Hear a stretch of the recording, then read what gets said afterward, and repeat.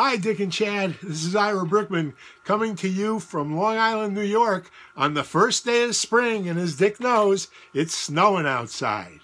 But I've braved the weather and gone into my warehouse of gadgets to find you something for a video.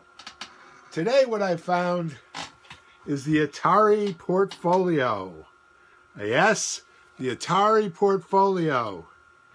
This little portable gadget comes with its own keyboard, if I can open it up, inside, and it's the first of the mini computers.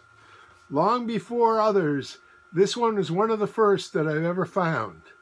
Now I've got it displaying, as you can see, it runs on sort of a DOS operating system, so I've got it displaying the directory and also the time, which you might be able to see is January 1st, 1980. You might remember that's what DOS defaulted to back in the old days. Yes, wow, the Atari Portfolio was so useful that I had to invest in other things to make sure I could use it. Things like this gadget, a serial port add-on. Wow.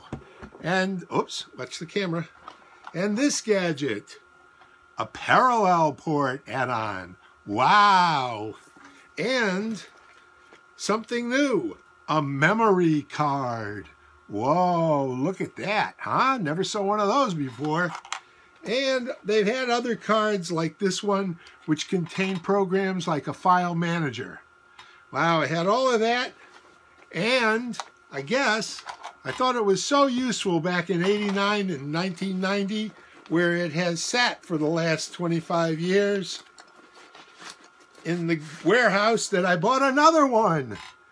Unfortunately, I left the batteries in this one, so this one turns out to be, well, probably as useful as the other one. In any case, that's my gadget for today, the Atari Portfolio. And Dick, I heard you say that the Atari 400 was a disaster. Well, I cut my teeth on that 400 and learned a lot about computing thereafter. So I don't quite agree with you. But I love the both of you, and I continue to watch the show. Take care. Bye-bye.